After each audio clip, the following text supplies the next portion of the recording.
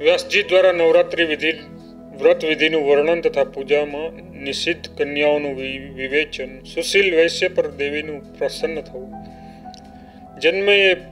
જન્મેજયે પૂછ્યું, હે બ્રાહ્મણ શ્રેષ્ઠ, નવરાત્રિ આવે ત્યારે શું કરવું? ખાસ કરીને આસો નવરાત્રિનું વિધાન શું છે તે કૃપા કરીને કહો. આ ઉપરાંત નવરાત્રિ વ્રતનું ફળ શું છે તથા તેનો વિધિ શું છે તે કૃપા કરીને વિગતે જણાવો.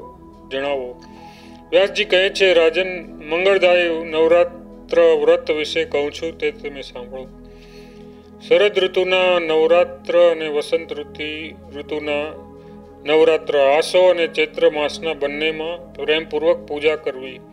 કારણ કે આ બંને ઋતુઓ શરદ અને વસંત તમામ પ્રાણીઓ માટે યમની દાઢના નામે ઓળખાય છે.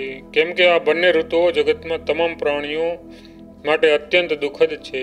તેથી કલ્યાણ વાંછુક મનુષ્યએ કાળજીપૂર્વક નવરાત્રિમાં મા દુર્ગાનું યજન પૂજન કરવું જોઈએ. આ બંને ઋતુઓમાં ભયંકર બીમારી ફેલાય છે. તેના કારણે ઘણા લોકો મરણ પામે છે. તેથી આ ઋતુઓમાં સમજદાર લોકોએ ભક્તિપૂર્વક દેવી ચંડિકાની ઉપાસના કરવી. રાજન, આસો અને ચૈત્ર નવરાત્રિના વિધિમાં આગલા દિવસે એટલે કે અમાસના દિવસે સાદું અને હલકું ભોજન માત્ર એકવાર જમવું. આ શુભ દિવસે સમથળ જમીન પર મંડપ બનાવવો. મંડપ 16 એટલે કે મંડપની લંબાઈ પહોળાઈ 9 હાથ લાંબો અને 7 હાથ પહોળો એમ 16 હાથના વિસ્તારોનો બનાવવો. સ્તંભ અને ધજાઓ વાળા મંડપની જમીનમાં ધોળી માટી છાણથી લીપીને મધ્ય ભાગમાં 4 હાથ લાંબી પહોળી અને 1 હાથ ઊંડી સમથળ વેદી બનાવવી જોઈએ. દેવી ભગવતી માટે તે વેદી ઉત્તમ આસન છે. તે વેદી ઉપર ચંદરવો અને ચારે બાજુ તોરણો બાંધીને તેને શણગારવી. આ અમાસની રાત્રે દેવી તત્વને જાણનાર અને વેદોના પારંગત બ્રાહ્મણોને આમંત્રિત કરવા. પડવાના દિવસે સવારે સમુદ્ર, નદી, તળાવ, વાવ, કૂવો અથવા ઘેર સ્નાન કરી પ્રાતઃકાળમાં નિત્ય કર્મથી પરવાની બ્રાહ્મણોને વર્ણન કરવી. બ્રાહ્મણોનું પાર્થ, અર્ઘ્ય, આચમન વગેરે દ્વારા પૂજન કરવું. પોતાની શક્તિ પ્રમાણે આ બ્રાહ્મણોને વસ્ત્ર, આભૂષણો આપવા. વૈભવ હોય તો કૃપણતા કરવી નહીં, કારણ કે બ્રાહ્મણોને સંતુષ્ટ કરવાથી કાર્ય સિદ્ધ થાય છે. દેવીના પાઠ કરવા માટે 9, 5, 3 અથવા 1 બ્રાહ્મણનું વરણ કરવું. પરંતુ તે બ્રાહ્મણ શાંતિપૂર્વક દેવી પાઠનું પારાયણ કરે તેવો હોવો જોઈએ.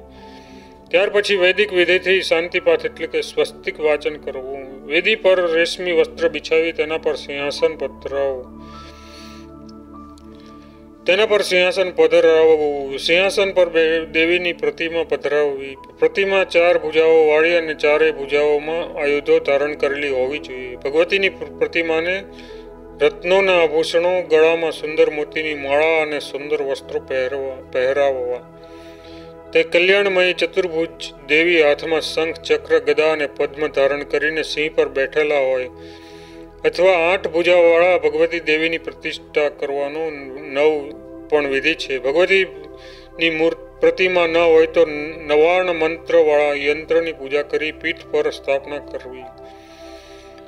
બાજુના કળશની સ્થાપના કરવી. કળશમાં તીર્થનું પવિત્ર જળ ભરવું. તેમાં સુવર્ણ મુદ્રા અને પંચરત્ન મૂકવા તથા પંચપલ્લવથી યુક્ત તે કળશને વેદ મંત્રોથી પૂજા કરવી. પૂજાની સામગ્રી તૈયાર કરી મંગળમય ગીતો અને વાજિંત્રો વગાડવા. નંદા તીર્થી અથવા પ્રતિપત્તાના હસ્ત નક્ષત્ર હોય તો પૂજન માટે ઉત્તમ ગણવામાં આવે છે. રાજન, આ પ્રમાણે પ્રથમ દિવસે વિધિપૂર્વક કરેલા પૂજન મનુષ્યને મનોકામના પૂર્ણ કરે છે. ઉપવાસ વ્રત એટલે કે એકટાણું અથવા ઉપવાસના નિયમ સાથે પૂજાનો વિધિ કરવો અને પછી દેવીની પ્રાર્થના કરવી. હે દેવી, તમે જગતમાં માતા છો. હું ઉત્તમ એવું નવરાત્ર વ્રત કરીશ. હે માતા, તમે મારા બધા કાર્યમાં મદદ કરવાની કૃપા કરો. નવરાત્રિ વ્રતની સંગતતા સિદ્ધિ માટે પોતાની શક્તિ પ્રમાણે વ્રત નિયમોનું પાલન કરવું આવશ્યક છે. ત્યાર પછી વિધિ સાથે મંત્રોપચાર પૂજા કરવી. ચંદન, અગર, કપૂર, સુગંધી પુષ્પો, મદારના તથા કરેણના પુષ્પો, બિલીપત્ર તથા ધૂપ દીપથી ભગવતી જગદંબાનું પૂજન કરવું. અર્ઘ્ય આપવો. નારિયેળ, લીંબુ, કેળા, નારંગી, દાડમ, ફણસ, બીલા વગેરે ઉત્તમ ફળો દેવીને અર્પણ કરવા. અને પછી ભક્તિપૂર્વક દેવીની ભોજન થાળ અર્પણ કરવું. હવન માટે ત્રિકોણ કુંડ બનાવવો જોઈએ અથવા વેદી પણ બનાવી શકાય, પરંતુ તે ત્રિકોણ હોવી જોઈએ. દરરોજ સુંદર અને વિવિધ પ્રકારના દ્રવ્યોથી સવારે, બપોરે અને સાંજે દેવી ભગવતીની પૂજા કરવી. આ દરમિયાન નાચ ગાન અને વાજિંત્રો વગાડી ઉત્સવ મનાવવો જોઈએ. નવરાત્રિના 9 દિવસ જમીન પર જ સૂવું, કુમારિકાઓની પૂજા કરી વસ્ત્રાભૂષણ આપવા અને તેમને સ્વાદિષ્ટ ભોજન કરાવવું. પહેલે દિવસે એક કન્યાનું આ રીતે પૂજન કરવું, પછી ક્રમશઃ એક કન્યા વધારતા જઈને 9મે દિવસે 9 કન્યાઓનું પૂજન વિધિવત પૂજન કરવું. પોતાની સંપત્તિ પ્રમાણે પૂજાના ધન ખર્ચવું. આ પૂજા વિધિમાં એક કન્યાની 1 વર્ષની કન્યા લેવી નહીં, કારણ કે તેને ન તો સુગંધી દ્રવ્યોનું કે ન ભોગ પદાર્થમાં સ્વાદનું જ્ઞાન હોય છે. ઓછામાં ઓછી 2 વર્ષની હોય તેને કુમારી કહે છે. 3 વર્ષની કુમારીને ત્રિમૂર્તિ અને 4 વર્ષની કન્યાને કલ્યાણી કહે છે. 5 વર્ષની કન્યા રોહિણી, 6 વર્ષની કાલિકા, 7 વર્ષની ચંડિકા, 8 વર્ષની સુભદ્રા કહેવાય છે. તેનાથી વધારે ઉંમરની કન્યાની પૂજા કરવી નહીં, કેમ કે તે બધા કાર્યોમાં નિંદ ગણાય છે. કન્યાઓનું પૂજન તેમની ઉંમર પ્રમાણે આપેલા નામોથી વિધિપૂર્વક કરવું. 9 કન્યાઓના પૂજનનું ફળ એ છે કે તેનાથી દુઃખ, દારિદ્ર્ય અને શત્રુઓનો નાશ થાય છે. ધન, આયુષ્ય અને બળની વૃદ્ધિ થાય છે. ભગવતી ત્રિમૂર્તિની પૂજા કરવાથી ધર્મ, અર્થ અને કામ 3 પુરુષાર્થો સિદ્ધ થાય છે. આ ઉપરાંત ધન, ધાન્યની પ્રાપ્તિ અને પુત્ર પૌત્રાદિક વૃદ્ધિ થાય છે. કોઈ રાજાને વિદ્યા, વિજય, રાજ્ય અને સુખની ઈચ્છા હોય તો તેણે ભગવતી જગદંબાની નિરંતર પૂજા કરવી. શત્રુઓના નાશ માટે ભગવતી કાલિકાની ભક્તિ સાથે આરાધના કરવી. ભગવતી ચંદ્રિકાની આરાધનાથી ઐશ્વર્ય અને ધનની પૂર્તિ થાય છે. હે રાજન, કોઈને વશ કરવા, મોહિત કરવા, દુઃખ દારિદ્ર્યનો નાશ કરવા તથા યુદ્ધમાં વિજય મેળવવા માટે ભગવતી સાંબની આરાધના કરવી જોઈએ. કોઈ મહાન કાર્યની સિદ્ધિ માટે અથવા દુષ્ટ શત્રુના સંહાર માટે ભગવતી દુર્ગાની પૂજા કરવી જોઈએ. આ પ્રમાણે ભક્તિપૂર્વક પૂજા કરવાથી પરલોકમાં સુખ મળે છે. મનોરથોની પૂર્તિ માટે ભગવતી સુભદ્રાની ઉપાસના કરવી જોઈએ. મનુષ્યના શારીરિક રોગ દૂર કરવા માટે રોહિણીની નિરંતર પૂજા કરવી. આ તમામ કાર્યમાં ભક્તિભાવ સાથે શ્રીરસ્તુ અથવા શ્રીયુક્ત મંત્રથી અથવા બીજ મંત્રથી પૂજા કરવાનું વિધાન છે. મંત્રના અર્થ આ પ્રમાણે છે: જે દેવી કુમાર એટલે કે કાર્તિક સ્વામીના તત્વોને અને બ્રહ્માદિ દેવતાઓને પણ સર્જે છે તે કુમારી દેવીની હું પૂજા કરું છું. જે શક્તિ સત્વાદિક 3 ગુણો વડે 3 રૂપ ધારણ કરે છે, જેના અનેક રૂપ છે તથા જે 3 કાળમાં વ્યાપ્ત છે, તે ભગવતી ત્રિમૂર્તિની હું પૂજા કરું છું. હંમેશા સારી રીતે પૂજાયેલા જે દેવી ભક્તોનું કલ્યાણ કરનાર, સંપૂર્ણ મનોરથને પૂર્ણ કરનારા છે, તે ભગવતી કલ્યાણીની હું પૂજા કરું છું. જે દેવી સંપૂર્ણ પ્રાણીઓના સંચિત કર્મો રૂપી બીજોને ઉગાડે છે, તે ભગવતી રોહિણીની હું ઉપાસના કરું છું. કલ્પના અંતમાં જે સચરાચર જગતને પોતાનામાં વિલીન કરે છે, તે ભગવતીનું કાલિકાનું હું પૂજન કરું છું. જે દેવીનું રૂપ અત્યંત પ્રકાશમાન છે, ચંડ મુંડોનો જે સંહાર કરનાર છે તથા જેમની કૃપાથી ઘોર પાપનો નાશ થાય છે, તે ભગવતી ચંડિકાની હું પૂજા કરું છું. વેદ સ્વરૂપા અને જેમના પ્રાગટ્યના વિષયમાં વેદો કારણનો અભાવ બતાવે છે, તે સુખ આપનાર સાંભવીની હું પૂજા કરું છું. જે ભક્તોનો સંકટો સદા દૂર કરે છે, ભક્તોના દુઃખ દૂર કરવા એ જેનો સ્વભાવ છે, અને દેવતાઓ પણ જેમને જાણવામાં અસમર્થ છે, તે દુર્ગાની હું પૂજા કરું છું. જે પૂજાયેલા દેવી ભક્તોનું કલ્યાણ કરવા સદા તત્પર રહે છે, તે અમંગળોનો નાશ કરનાર ભગવતી સુભદ્રાની હું પૂજા કરું છું. વિદ્વાનોએ આ મંત્રોથી કુમારિકાઓનું વસ્ત્રો, આભૂષણો, માળા અને ચંદન વગેરે દ્રવ્યથી પૂજન કરવું. વ્યાસજી કહે છે, જેના શરીરમાંથી કોઈ અંગ ખામીવાળું અથવા ઓછું હોય, કોઢ થયો હોય, ઘા કે ગુમડાની નિશાનીઓ હોય અથવા શરીરમાંથી દુર્ગંધ આવતી હોય કે ઉત્તમ કુળની ન હોય તેવી કન્યાએ પૂજામાં લેવી નહીં. જન્મથી આંધળી, ત્રાસી નજરની, કાણી, કુરૂપ, શક્તિ, શરીર પર વાળ હોય તેવી રોગિષ્ટ તથા રજસ્વાસ કન્યાને પૂજામાં લેવી નહીં. જે અત્યંત દુર્બળ હોય, ઉંમર 1 વર્ષથી ઓછી હોય, વિધવા સ્ત્રીની કન્યા હોય તથા લગ્ન થતા પહેલા જેને માતાએ જન્મ આપ્યો હોય, આવી કન્યાઓ પૂજામાં ત્યાજ્ય ગણવી. કોઈ પણ પ્રકારનો રોગ ન હોય, સુંદર હોય અથવા દોષ રહિત હોય તેની કુળવાન કન્યાનું વિધિપૂર્વક પૂજન કરવું. બધા કાર્યની સફળતા માટે બ્રાહ્મણની કન્યા, યુદ્ધમાં વિજય પ્રાપ્ત કરવા ક્ષત્રિય કન્યા, વ્યાપારમાં લાભ માટે વૈશ્ય કન્યા અથવા શુદ્ર કન્યાનું પૂજન કરવું. એવી માન્યતા છે બ્રાહ્મણો અને ક્ષત્રિયોએ બ્રાહ્મણ કન્યાની પૂજા કરવી. વૈશ્યો બ્રાહ્મણ, ક્ષત્રિય અને વૈશ્ય ત્રણેય વર્ણની કન્યાનું પૂજન કરી શકે છે. શુદ્ર માટે ચારેય વર્ણની કન્યાઓ પૂજનીય છે.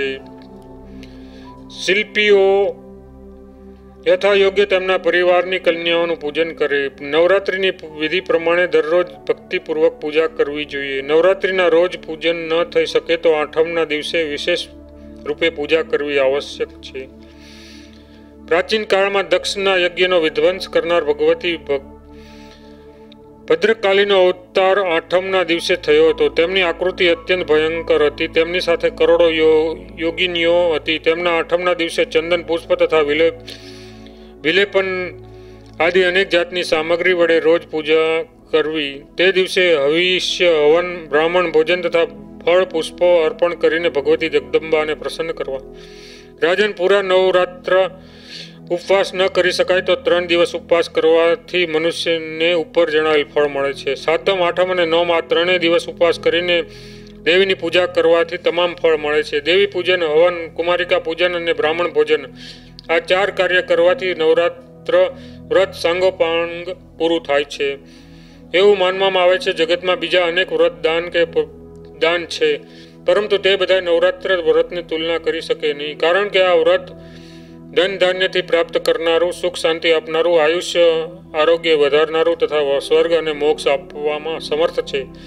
તેથી જેને વિદ્યા, ધન, પુત્ર મેળવવાની ઈચ્છા હોય તેને આ મંગલકારી વ્રત વિધિપૂર્વક કરવું જોઈએ. વિદ્યા પ્રાપ્ત કરવાની અભિલાષા ધરાવનારે આ વ્રત દ્વારા સંપૂર્ણ વિદ્યાઓ પ્રાપ્ત થાય છે. જેનું રાજ્ય જતું રહ્યું હોય તેવા રાજાને પુનઃ રાજ્ય ગાદી આપવાની ક્ષમતા આ વ્રતમાં છે. એ નિર્વિવાદ વાત છે.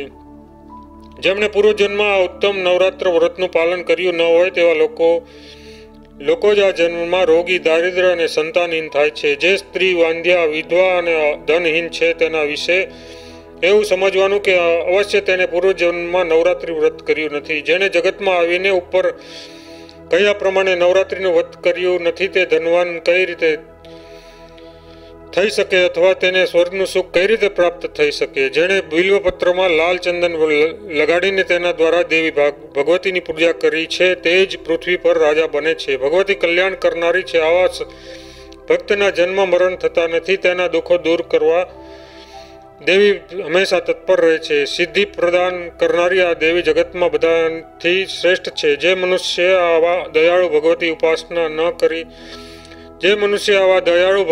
ઉપાસના ન કરી તે ખરેખર આ જગતમાં દુઃખી, શત્રુઓથી ઘેરાયેલો અને દરિદ્ર થાય છે. બ્રહ્મણ, વિષ્ણુ, શંકર, સૂર્ય, અગ્નિ, વરુણ, કુબેર અને ઇન્દ્ર વગેરે દેવતાઓ ખૂબ જ પ્રેમ સાથે જે દેવીનું ધ્યાન કરે છે તેવા દેવી ચંડિકાને મનુષ્યો કેમ ન ભજે.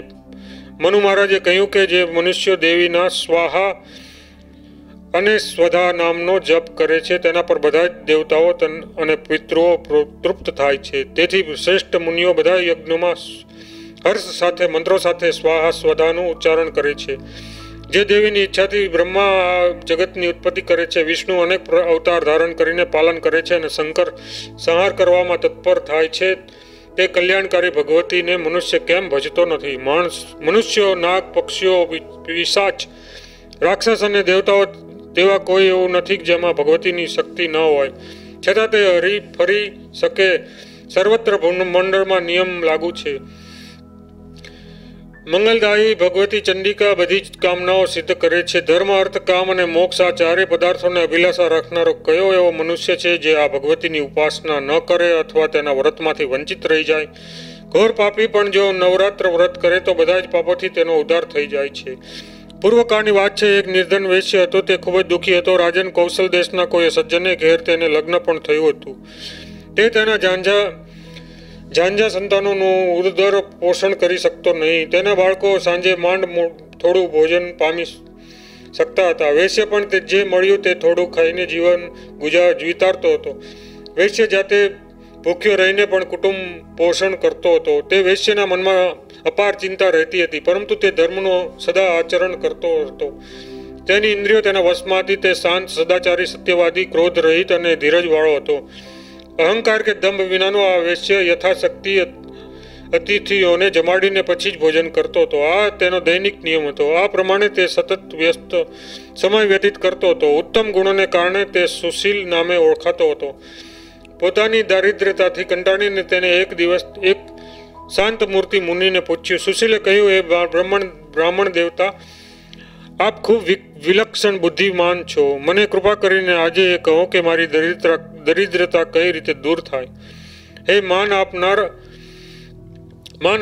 મારે સંપત્તિ જોઈતી નથી. હું એવું નથી ઈચ્છતો કે હું ધનવાન બની જાઉં. હે બ્રાહ્મણ શ્રેષ્ઠ, આપને પૂછવાનું એટલું જ છે કે મારા કુટુંબનું ભરણ પોષણ આપની શક્તિ મારા કુટુંબનું ભરણ પોષણ કરવાની શક્તિ મારામાં આવે. મારી નાની પુત્રી અને બાળકો ખાવા માટે દરરોજ રડ્યા કરે છે. ઘરમાં એટલું અન્ન નથી કે હું તેમને એક મુઠ્ઠી પણ આપી શકું.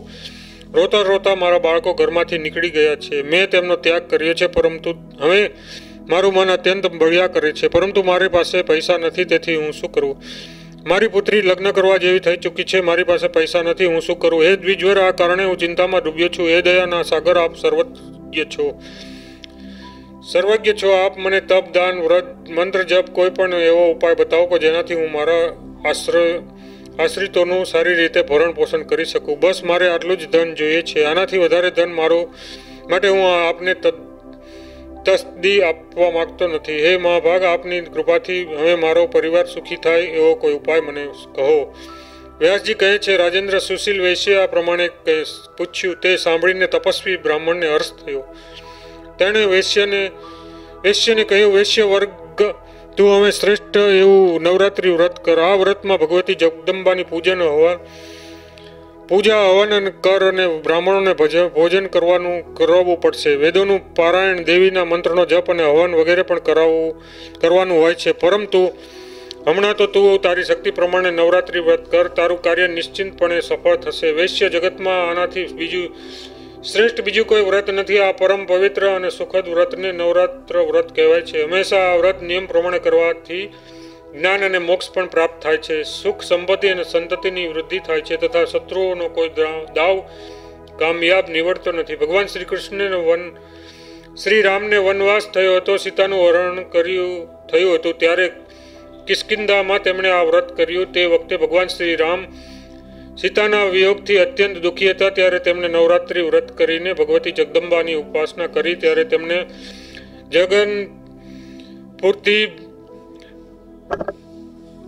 જનકપુત્રી સીતાજી પાછા મળવા આવ્યા. તેમણે વિશાળ સમુદ્ર પર પુલ બાંધ્યો. મહાબળવાન રાવણ અને કુંભકર્ણને માર્યા. રાવણના પુત્ર મેઘનાદને પણ માર્યો અને વિભીષણને લંકાનો રાજા બનાવ્યો. ત્યાર પછી અયોધ્યા આવીને તેમણે નિષ્કંટક રાજ્ય કર્યું. વૈશ્ય વર્ણ્ય અપાર તેજસ્વી શ્રી રામને આ પૃથ્વી પર અનંત સુખભોગ નવરાત્રિ પૂજનમાં પ્રભાવથી પ્રાપ્ત થયા હતા. વ્યાસજી કહે છે, રાજન, બ્રાહ્મણની આ વાત સાંભળીને તે સુશીલ વૈશ્ય તેમને પોતાના ગુરુ બનાવ્યા અને તેમની પાસેથી માયાબીજ નામના ભુવનેશ્વરી મંત્રની દીક્ષા લીધી. ત્યાર પછી નવરાત્ર વ્રત કરીને સંપૂર્ણ ઉત્તમ ભક્તિ સાથે તેમણે તે જપનો પ્રારંભ કર્યો. તેની સ્થિતિ પ્રમાણે પૂજનની અનેક સામગ્રી એકત્ર કરીને તેને ભગવતીની ભાવપૂજક પૂજા કરી. સતત 9 વર્ષ સુધી દરેક નવરાત્રિમાં ભગવતીના માયાબીજ મંત્રનો તે જપ કરતો હતો. 9મા વર્ષમાં અંતિમ નવરાત્રિની 8મના દિવસે રાત્રિના સમયે ભગવતી પ્રગટ થયા અને તે વૈશ્યને દર્શન આપ્યા અને અનેક પ્રકારના વરદાન આપીને તેને ધન્ય કરી દીધો. અધ્યાય 16 અને 17 સંપૂર્ણ.